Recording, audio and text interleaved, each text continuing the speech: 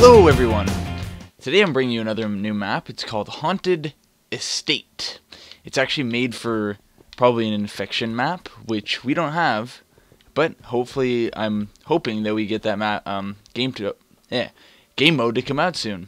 If not, I guess you can kind of do a makeshift infection map, but till then, yeah, I guess you have to do makeshift.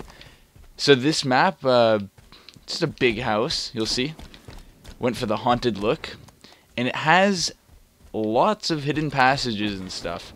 I don't want to spoil it and show you all of the haunted passages, so I'll actually just show you maybe two. I'll show you two of my favorite ones. I think off the top of my head I want to say there's about 10. I'm just doing a quick run around on the outside so you can see what it looks like on the outside. There's about 10, I think. I'll show you two really quick. So actually I'll show you this one because it's a pretty major one. This is like a little shack we've got here on the side. It's got some stuff. If you go behind it to like the generator sort of thing, there's a thing. If you interact with it, listen, you'll hear an explosion go off. If you go back in here, you'll see that this hatch is opened. We can jump down here, and it kind of takes us underneath the house. This is supposed to be where the explosion took place. So you see like the girders and stuff, and you'll see this is kind of destroyed. If you crouch walk through here, and now we're inside the house. This is actually closed off, just this area right here. There's no entrance before you hit B, or interact with that. So this actually takes us to the basement. So this is the basement.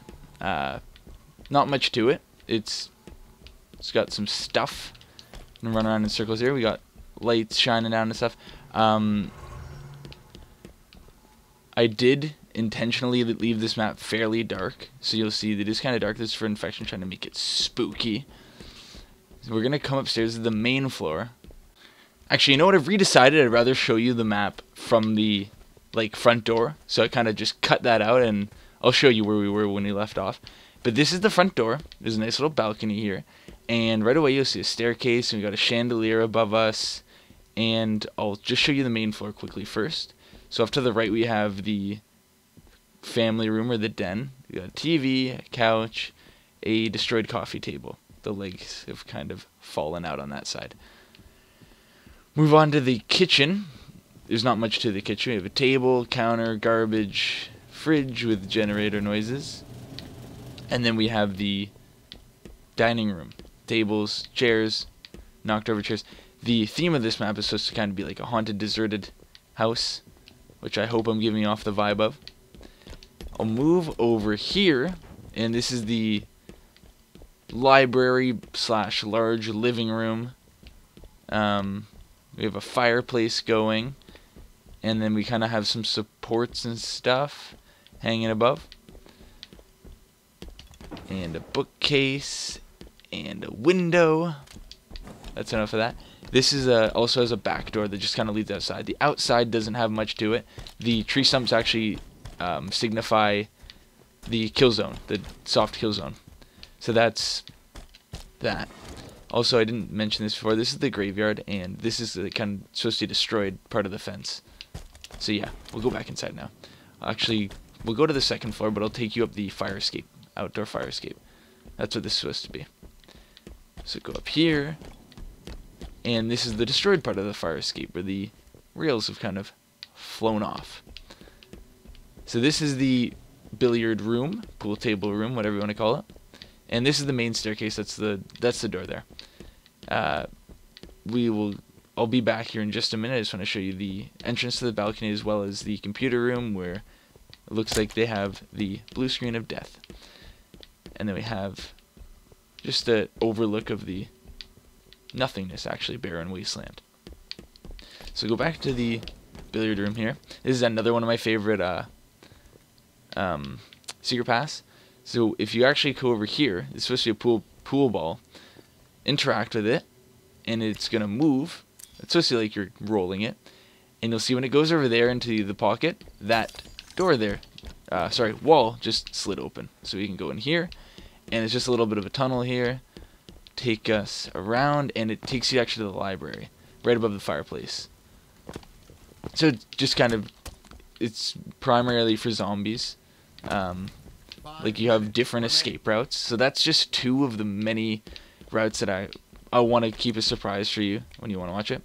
So I'll take you to the last part of the map, which is just upstairs. There's 4 levels, actually 5, if including the basement. So this is layer 2, and then we have a staircase over here. There's the attic, which unfortunately it's really hard to see. Fortunately, I did have this as a script, but the scripts weren't working, as well as I'll show you this room as well. This is just a bedroom with a flashing spooky TV, and for some reason the lighting effect, this game is glitchy, and the lighting effect just I couldn't get to work. It was supposed to be flickering. I don't know why it won't work.